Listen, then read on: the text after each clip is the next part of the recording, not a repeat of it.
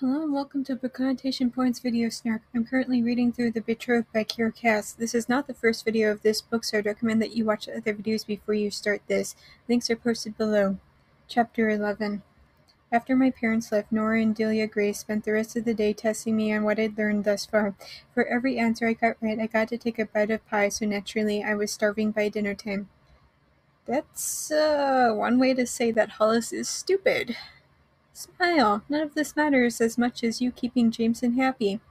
I'm pretty sure that Jameson would be happy if his future bride would not spark an international incident because she is so dumb. Hollis also says some stuff about Jameson having told her that the only thing he wanted is for Hollis to be herself. And I feel like there's something to be said about why marriages for royalty were often arranged, not just for political stuff, but because I look at Hollis and I'm like, guys, do you really want a girl who is struggling to remember basic information about her own country to rule all of you? She muses about the entire thing and feels like she's right to be with Jameson, that only an idiot would pass up the chance to marry the king. When she goes to Jameson for dinner, she expresses how much she didn't remember and hopes that Quentin will not question her too much about it. Jameson says that Quentin is rather scary, but he had to get over it when he became the king. What did you, of all people, have to fear? You're the king. Which is circling back to a point that I made in an earlier video, that I'm not convinced that Hollis even knows what a king is. All Hollis seems to think that kings do all day is be rich, drink mead, host parties, and go to war. Jameson explains to her that he's always been afraid of Quentin. Not only is his physical appearance very villain-like, but he acts in a way that suits his appearance. Jameson doesn't really go into a whole lot of details, but says that Quentin is always seeking revenge, but can't answer against who or why. He goes on to say that the political situation between his father and Quentin was insanely tense, and that it was only Jameson's mother who prevented it from becoming an all-out war. However, Jameson feels like the situation might spiral out of control, and he will be forced to go to war with Quentin soon. But enough of that silly, that silly plot. Jameson has a present for Hollis, which I'm sure is going to be painfully stupid, but we're going to read about it in the next chapter. Chapter 12. Jameson leads a blindfolded Hollis somewhere with the help of Nora and Delia. It has a strong Beauty and the Beast vibes, but I know that I'm setting myself up for disappointment because I'm not even convinced that Hollis can even read. Anyway, he takes her to the Queen's rooms, where the Queen usually receives people for her own business. He says that the rooms are hers, even though Hollis says that it's too much. When you are queen, you shall be drowning in jewels and gifts and praise until death, and I suspect for many years after, he added with a wink. I know that I've talked about how Hollis seems to only see how handsome that Jameson is and ignores things like him being the literal king, but at the same time, as I read lines like this, I can't help but feel like Jameson only looks at how pretty that Hollis is and he likes her because... No, really, I literally don't know. He seems to like her because she's an empty-headed idiot. He doesn't care that she can't remember things about her own country, and that if left to her own devices, Hollis would probably run the country into the ground for a party. Anyway, Jameson says that he's going to have all of Hollis's things moved in right before Quentin arrives tomorrow. He bids Hollis good night before he leaves. The second that he's gone, Delia and Nora begin jumping up and down in excitement. The three of them explore the place, which is really more of an apartment, a room for receiving guests, the actual bedroom, what's basically a walk-in closet.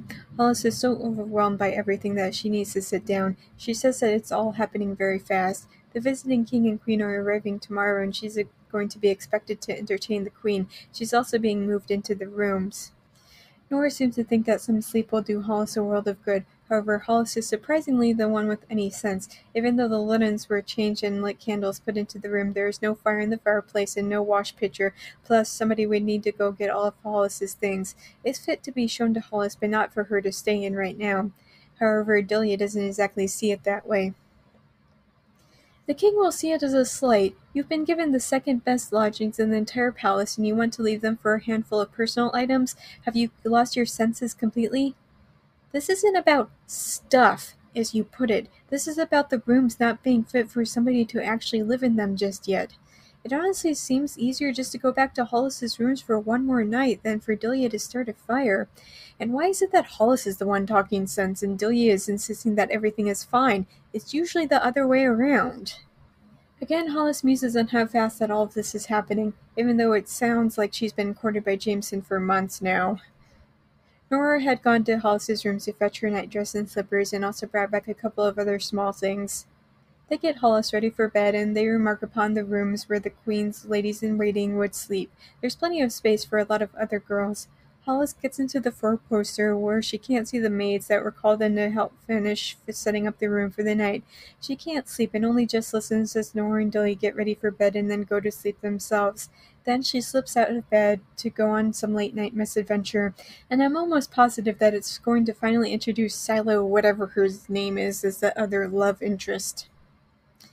Thanks for listening to our book Snark on YouTube. New videos are up every Monday. Be sure to like this video, subscribe, and turn on notifications so that you don't miss anything. Also, while you're waiting for the new video next week, be sure to catch up on my other video series. If you're already caught up with that, then you can head over to Tumblr for my main book Snarks, always free and updated daily.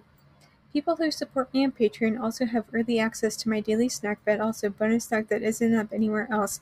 People who donate to me either by supporting me on Patreon or by making a one-time donation via PayPal or Ko-fi also get shoutouts in my videos. Thank you so much to Don and Phoebe for supporting me already. Be sure to join my Patreon or donate to hear your name next week.